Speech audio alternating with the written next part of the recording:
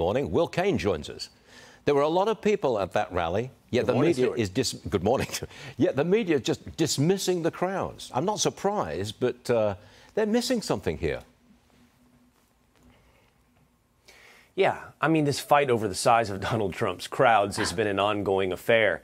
But they are missing that there is a base that will show up for Donald Trump no matter what state he's in, red or blue, no matter what state the weather is in. They'll show up for Donald Trump. And I don't know, Stuart, this is the great mystery. I don't know if that base is growing, but the size of what showed up in Wildwood, New Jersey suggests that all of the efforts, be it lawfare or whatever else, designed to fight Donald Trump might be having a backlash effect of actually increasing the popularity of Donald Trump. Yeah, it's quite possible. Trump went after President Biden during that rally. Watch this.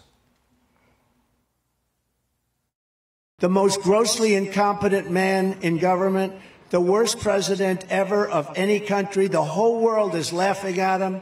He's a fool. He's not a smart man. He never was. In prime time, he was considered stupid. I talk about him differently now because now the gloves are off. He's a bad guy. He's a moron. And other country leaders who I know, they laugh at him. They can't believe it.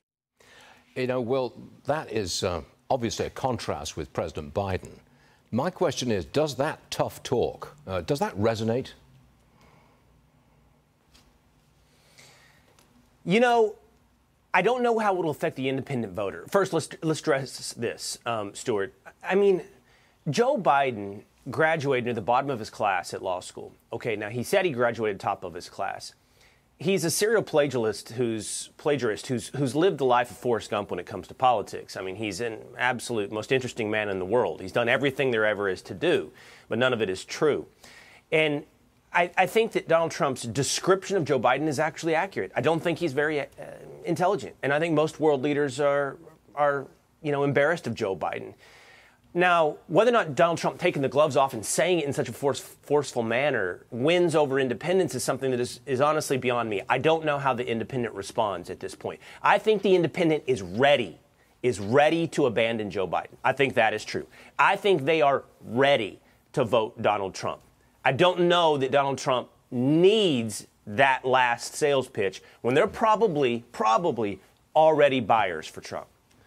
Will, there's some reports that some of Biden's top advisors are pushing to change the Democrat National Convention to a hybrid schedule. They're worried that anti-Israel protests could erupt at that convention. Is this really because of the protests, or are they looking for an excuse to hide President Biden? Which is it? There you go. There you go, Stuart. That's probably, I mean, 2020 was such a success. COVID gave them the perfect background to keep all of Joe Biden's failings away from the public. They could conduct a campaign from the basement. They could do everything via Zoom, online. That it is the perfect cover to once again rerun that hit. And, by the way, then allow themselves to, reasonably not put Joe Biden in a situation where he fumbles over a teleprompter, fumbles over an acceptance speech. You know they're not going to debate. No matter what he tells Howard Stern, there's no way Joe Biden's going to debate Donald Trump. Yeah, the protests are a problem. This could look like 68 Chicago once again. But this is a perfect way to cover all of the other problems for your campaign. It's hard to keep him in the basement, isn't it? Will Cain, thanks for joining us. We will see you again real soon. Good to see you on a Monday morning.